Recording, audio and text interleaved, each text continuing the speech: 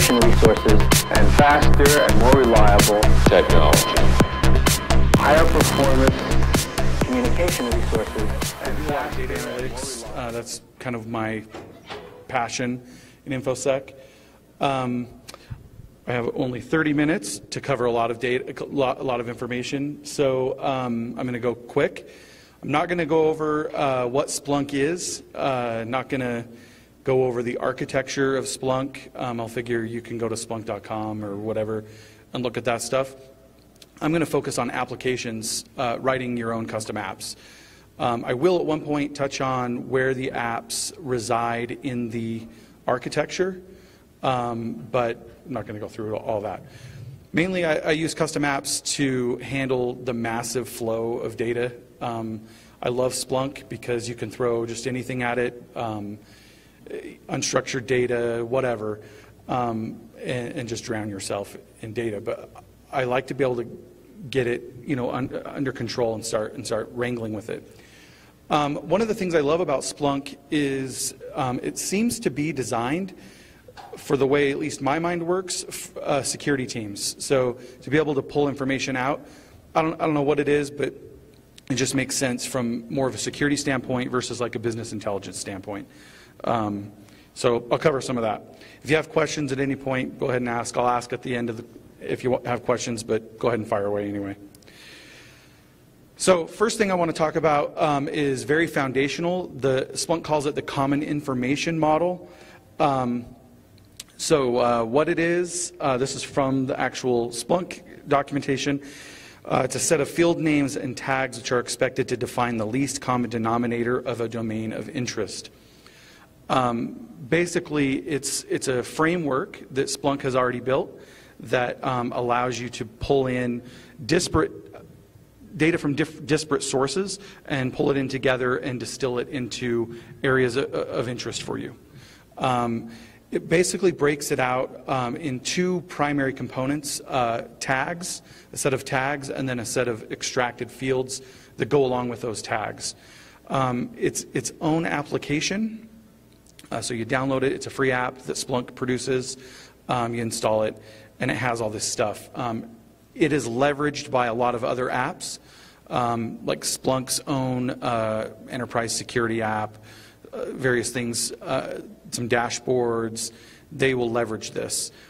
And it provides an awesome foundation. And the best thing about it is you can extend it. So whatever your environment needs, this application can be extended very easily.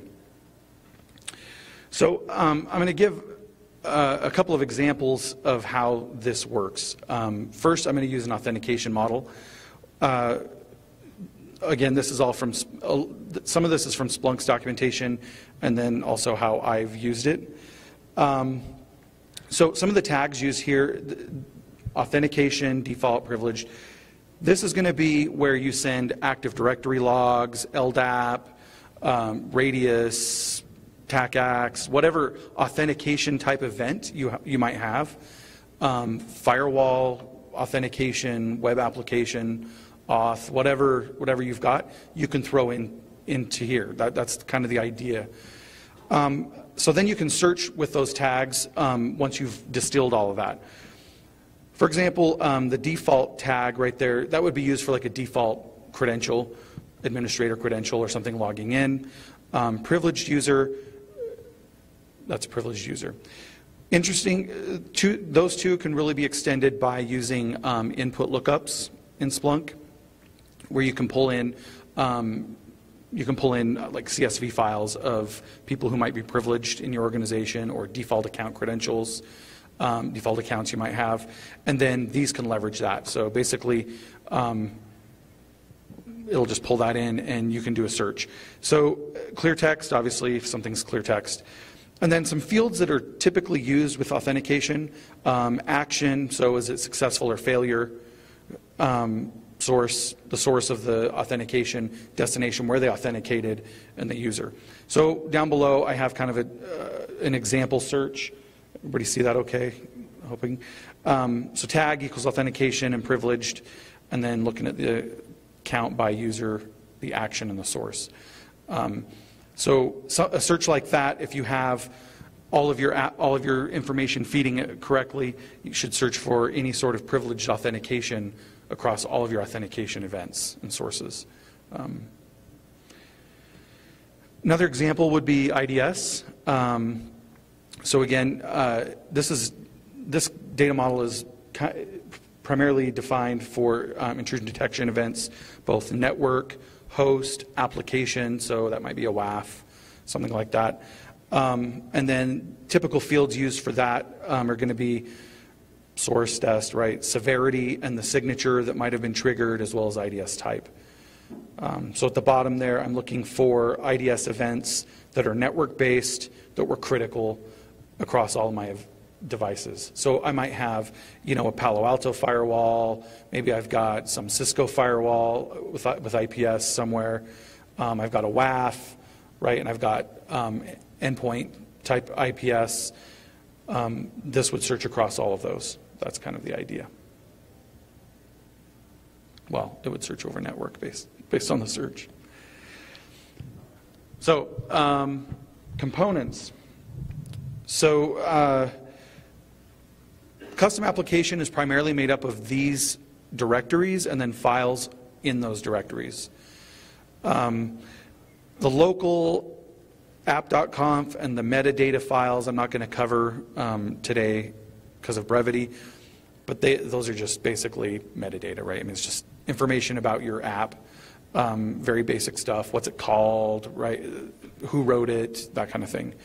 I'm going to focus on the stuff under the default directory and the lookups directory because that's really where the rubber hits the road with custom apps. So an example app.conf in the default directory. I'm going to use in all of this, I'm going to use just an example web application firewall custom app. This is one that I had to build at one point because the vendor didn't have a Splunk app. And oftentimes, even when the vendors do have Splunk apps, they don't conform to the Common Information Model. And so I end up rewriting them anyway to fit that because that's kind of how my mind thinks. I can fit it under different domains, right? Access, network security, right? Account management, right? I can start bucketing it that way. And a lot of times, vendors don't think that way. So this is pretty basic. Is it configured? Is it enabled when you install it? Who the author is, version, and then is visible. I usually use false. That's going to be in the Splunk UI up at the top left where you can click, and is it going to show up in that drop down of apps? I usually don't do that because this is usually under the covers type stuff I'm doing. But if you hit true, it'll show up there. Event types. So now we're starting to get into a little bit of the meat. So event types are going to be where you identify certain searches that Splunk would do, and you're going to basically generate meta information, an event type, that then can become searchable. So take that first one, WAF attack. So everything after the equal signs, so search equals, and then that's going to be the search within Splunk that you would do from a search field that would create that event type. Then I've got tags that are going to be associated with that event type. So take the next one down, the WAF admin activity. So here's one that I want to look for. It's the source type is whatever my WAF vendor is, type equals event, and then not user equals daemon, because this product happened to do a lot of activity via the daemon user. I was looking for a specific admin activity, one of our admins logging in and doing something. And then I'm tagging it network and modify. Next one down, I'm looking for authentication events from an administrator. And you'll notice I'm putting in there tags are going to be authentication, privileged, it's a network login, and I'm starting a session, okay? That's important because the next one down, I'm doing session end. Now, a lot of products do not when they log a login, they don't always put in the length of the session when someone logs out. I know like some Cisco stuff does, but very little does. Very few vendors do that. This lets you basically abstract away from that and use the timestamps that Splunk has to determine the duration of a session, right? So I can say, I want to look for session end, session start, and I'm going to delta the time on that, and I know their duration. Make sense? So next is going to be the tags.conf file, and this is pretty self-explanatory. Basically lines up with going back to that events type. I have all the tags there and the event type name. So in the tags, I've got event type equals the event type, and then the tags associated with that, and I'm enabling or disabling them. That, where it says in the brackets event type equals whatever, that now becomes a searchable field in Splunk. So when you're doing a Splunk search, you can type event type equals whatever, and it will automatically find whatever you've defined here. You don't have to remember everything that defined that event type. All right, so transforms. This is where the meat really is. So a couple examples here. Basically, the name, whatever name you have in the brackets, is only going to be relevant within your app. That doesn't matter to Splunk internally. You can't search on that. You can, so here I'm the top one, WAF changes. I've got a regex that I'm looking for a specific log entry, and then I've got parentheses because this is basically following Perl compatible regular expressions, and you can pull in any information in the parentheses as a variable. Then under format equals, I'm just saying the first item under parentheses is the field user. Next one is the field action, right? Next one's command. So now those become fields, like when you're in Splunk and you're looking at an event, and you have all the fields on the left side that you can search. These now become fields that are available to you, okay? Next one, WAF admin auth, you can see same thing, and I'm creating the fields there. Another example, I'm just calling it WAF event 1, and you can see I can chain a ton of these together and pull in a bunch of them. The bottom one I want to call special attention to. I've got format equals WAF underscore action. That's my own event or my own field name that I'm creating. So you can see you can extend these. You can name them whatever you want. I'm going to this web application firewall, the action that it took is something, what it put in the logs is something that I didn't really want to work with. So what I did is I created this one I named WAF action, and I'm now pulling that in as WAF, that field name. Then what I do is in the transforms.conf, I define a lookup, okay, and I label a file name, a CSV file, because I want to remap these. What this product anytime there was an event, if it was an allowed event that the WAF did not block, it would log alert. If it was a blocked one, it would be alert underscore deny, which to me, those aren't really useful because I have other devices that use different nomenclature for how they allow or block things. So in the CSV file that I just referenced in that lookup, it's really simple. I've got on the left WAF action, which I had defined in my transform when I extracted the field. And on the right, I've got action, okay, which is now conforming to the Common Information Model. And you can see I'm translating alert to allowed, alert denied to blocked, success to allowed, and I can add whatever I want here. So that way when I do a search for anything, anything to do with the WAF, and I want to see whether it was allowed or not, I can just do action equals allowed, right, in my search. And then now that's going to do that. I don't have to remember what the nomenclature was per vendor that I have logging to Splunk. It's now normalized for me and my team. Yeah? So that WAF underscore action, that was just the same as everything else. It's just the fact that you had it transform. This one right here? Okay, yes. So back here, I'm pulling it out of the log. Yep, and then here I'm in the transforms.conf file, just further down, I'm actually referencing a lookup and telling it here's the file that defines that lookup. How do you tell it's only good for that event type versus Because this file name is associated with this app. So this app, and that WAF action shouldn't, if my regex is crappy, then more things are going to get caught. But if you get your regex correct, then only events that match that regex should get defined as that field. Okay, so your WAF unstructured underscore lookup, is that, the lookup, is that going to apply for like WAF event 1? Would take that and try to transform stuff as well? No, because it's a different regex. Okay, so that answer your question? Okay, ask me afterward. So here's a different type. This is a Palo Alto. So Palo Alto in their logs, their logs are basically just comma separated values. So it makes it really easy to bring into Splunk. Here I'm defining a key value pair, and I'm saying my delimiter, the third line down there, is a comma, and then those are the fields. So I don't have to do any regex. I'm just saying if it's, just go through. If it's a field that I don't really care about, then I might just name it some nonsense thing. But I can pull it in, and now all of those fields become available in a Palo Alto threat thing right here.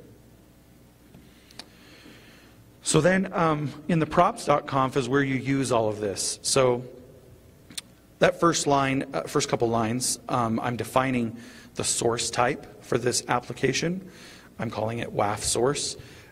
Now you'll notice I'm not defining how that data is getting in. I'm doing that for this one via the data input Splunk has. So I'm just saying if it comes in on UDP port such and such, then define it as source type WAF source. And then my application looks for that source type WAF source. And then that next line is now should line merge. Usually that's going to be false. That's defining whether you're going to merge multiple lines. If you have an application that has multiple lines that kind of come in the logs, but really should be one item, then you can merge them. You make that true. Now it merges them together. So then here's where you're defining what's getting used for the application. All of the other stuff, you could do the work, and if you don't define it here, your application never sees it and Splunk never uses it. So you have to get you have to type the names correctly. I've troubleshot a ton of things where I've basically fat-fingered things and caused myself a lot of problems. So first, I'll take that first one. Report WAF action equals WAF action. So the report tag is basically pulling in any of the items as I come back here. See, I've got this WAF event 1. Any of those kind of items show up in the props.conf as a report. And you can name them whatever you want.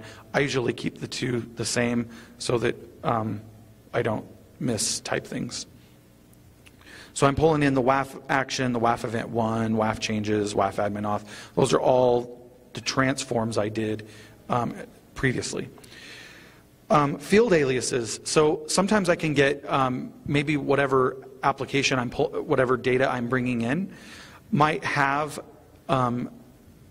the data in the field is correct, what I want, but the name of the field isn't matching what I want to use. So again, I want to map it to the Common Information Model. So for example, the first field alias, WAF device I'm calling it, this device actually had a field called dev name equals, and it would have whatever the device name was, but that doesn't match Common Information Model. Common Information Model wants DVC for device. So I'm just aliasing that over to dev name equals device. So all of those I can do that with. You'll notice I didn't do that with action. Again, that's because you'll only want to alias things where the field value matches what you want to have later in the application. If the field value is not that way, then you need to do a lookup. And that's where you're basically rewriting that field information. So the bottom one, you see the lookup. I'm pulling from that WAF action lookup, and I'm taking the WAF action column from that CSV, and I'm outputting action, the action column. And that's pretty much it. Here's a different example where I'm pulling from a source type, and I'm actually, a lot of times you'll have a lot of different devices. Maybe you can't change what port they log on, and they're just going to default to UDP 514 for syslog or something, and you can't change that port, or you can't put a forwarder on the device, whatever it might be. So here's an example where I'm taking syslog data, which maybe I have 8 devices logging to syslog, and I'm going to rip that out, and I'm going to recategorize that to a specific source type. So this transforms. I'm forcing the source type to change from syslog to what I'm determining. And so in my transforms.conf, this is where I'm doing that. I've got a regex that needs to match all of the logs for that source type. If you don't, then you're going to end up, some events from that source are going to be mapped to source type, whatever you define here, and some are going to be syslog, and you're going to get incompatible data. So, and then I'm just formatting it as source type is whatever I decide. So where do the files go? So they go in the Etsy apps and then whatever you name it. Extracts are search time events, so they go on the search head. And transforms are index time extractions, so they go on the indexers. You'll notice I only showed one example of transforms there. They're rare. I don't use them a whole lot. But you can there's no harm in placing them on both, which is what I do. So I hate to get in the business of putting search stuff on the search head and index stuff on the index, because I'm going to mess up. And my deployment server, this makes it easier for my deployment server to just push the app to both. So Splunk doesn't care, and it does the work for you in deciphering which one goes on which. Okay, real quick. So how do I use that? So some tips here. Main thing here is to start asking questions to decide, okay, I want to use, what question do I want to ask, what information do I need, and then build your app to pull that information in. I put avoid pie charts because data analysts hate pie charts. Human eyes can't tell the difference between the sizes. Okay, so a couple of some examples here. On the right, I've just got a single pane from a dashboard that I pulled on March 8th. This is authentication events, and I'm tracking access over time by action. So I'm only looking at success or failure. You can see there's a huge increase in failures. What this ended up being is I could click on that and I could drill down and see what those are. But we had a back-end process that the authentication mechanism changed, and 2 systems didn't reflect that change and generated a crap ton of authentication failures. So I'm able to spot that. The search that generates that is over on the top left. I'm looking at authentication events. I've got 2 variables, action and user type, that you can see are drop downs in that dashboard on the right. And then I'm time charting. That failure, those failure columns were both Windows events as well as web application logs on the back end. So I got both types using the tag equals authentication. Another example below that, failed user accounts. I'm authentications and failures, and I'm sorting them. Or created enabled accounts. Again, I've tagged it account, management, creation, and then I'm pulling in the information that I want, or sorting it however I want. And that will pull in whatever. Somebody creates an account on the firewall, somebody creates an account in the database, somebody creates an account in Windows, or Interactive Directory or whatever, it's going to grab all those. Here are a couple other examples. This is URL filtering. So we have URL filtering logs that are from different vendors. I want them all, and they're in different data centers, and I want them all correlated together. So the top one there, I've got, I'm sorting it according to, on the y-axis, I've got users, x-axis count. I'm looking for stuff that has a lot of count and very few users. So I'm looking for things that look anomalous there. The bottom one, I've got potential beaconing. So I'm looking for things that are URL queries that I'm looking at a delta between epoch time. I'm using epoch time, and I'm looking at a delta to determine something that's making the same request over and over and over again. And again, the useful thing about this is I'm doing this across all of my URL filtering logs, which are different vendors. Here are some resources. I'm going to post the slides, so you don't need to record all that. The bottom one is my favorite, PCRE test for not screwing up your regex. Every Linux, Mac OS has it. So, any questions? If you do, contact me. Any questions right now? I kind of blew through it, but okay. Thanks.